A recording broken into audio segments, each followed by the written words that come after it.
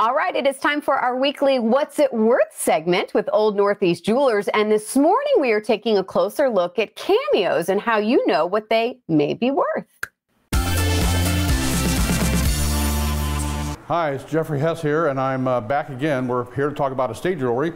I own Old Northeast Jewelers in St. Petersburg on 4th Street and in Hyde Park in Tampa. Today we're going to talk about cameos.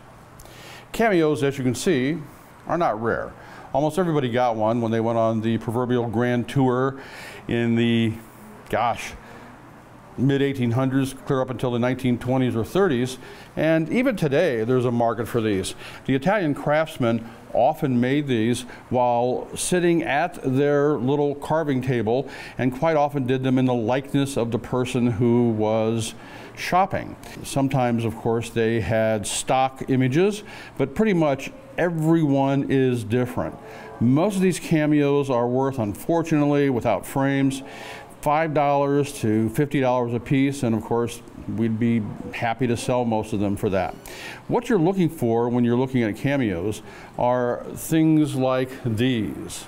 Here is a big lava cameo. Lava cameos aren't quite as colorful, but they are sought after, especially when there are different colors of lava. Sometimes the lava is blue, sometimes it's gray. Typically it's a gray color like this. It comes in a myriad of colors. You also look for these so-called Habibs, these cameos that have genuine diamond necklaces.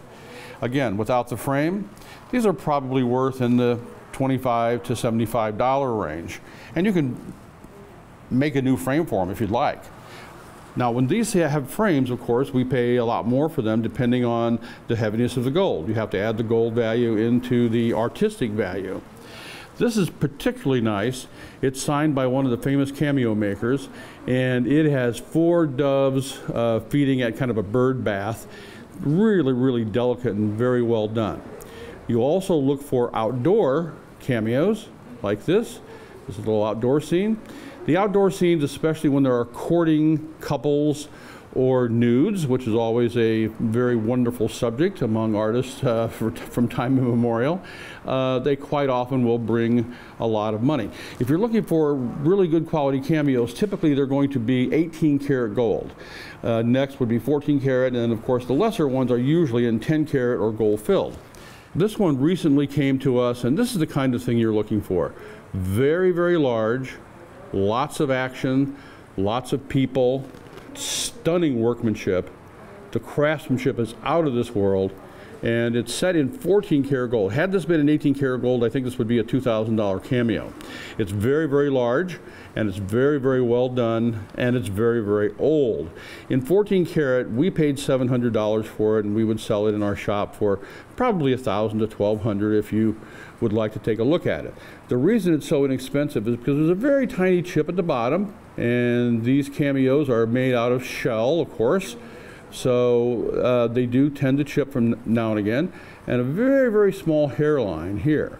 So that's why it's so inexpensive. Had it not been damaged in these tiny ways, and yes, even a tiny bit of damage is going to cost you. So that's why we bought this so inexpensively, and that's why it is for sale for $1,000 to $1,200. If you have a cameo and you want to know what it's worth, bring it on in to Hess Fine Art or Old Northeast Jewelers. This is a little book we write, and it's available for $35 if you want to buy it from us. It lists a lot of the columns that we have written in the Tampa Bay Times over the course of the last 3 or 4 years. We are the What's It Worth people.